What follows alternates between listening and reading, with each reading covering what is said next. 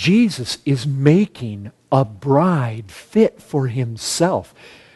Can I tell you this? There is going to come the day when you are going to look into His eyes, and He is going to look into your eyes, and He's going to say, my love, you are perfect.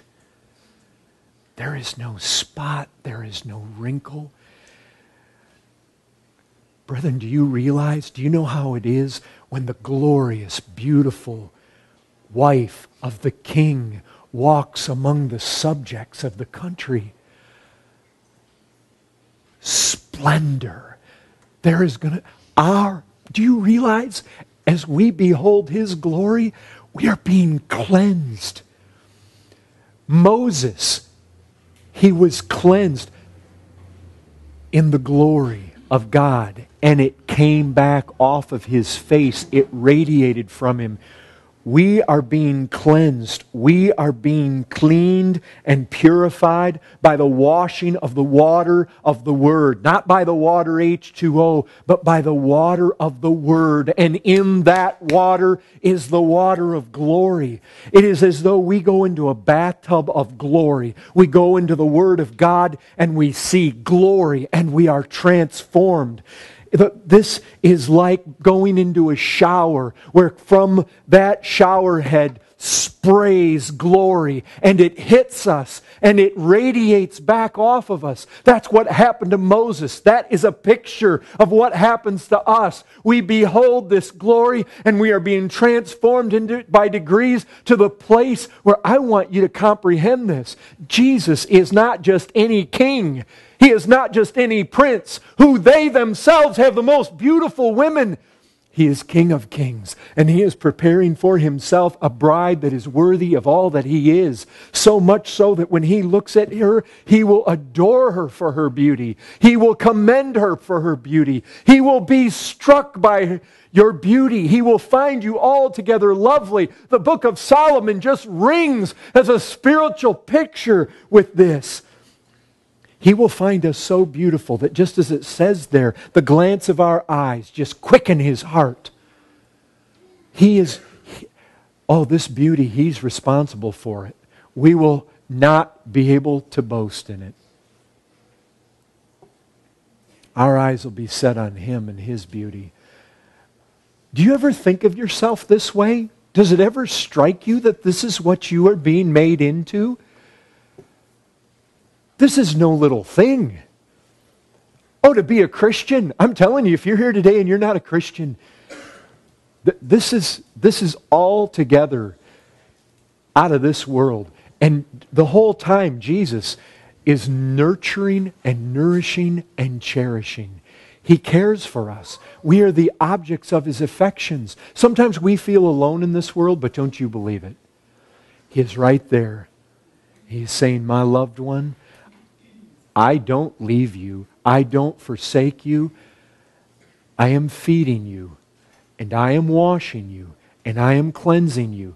I'm well aware of the wrinkles, and I'm taking them out.